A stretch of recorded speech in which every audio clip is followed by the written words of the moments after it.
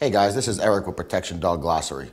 Today we're going to talk about a piece of equipment that's very important in the protection dog aspect of training. It's called the bite wedge.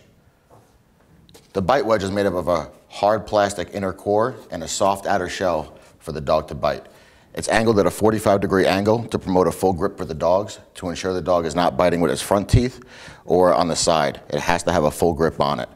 To utilize this piece of equipment, you use a bite wedge shell that slides right into the piece of equipment, and this ensures that the dog is not going to bite the hard plastic shell and hurt himself.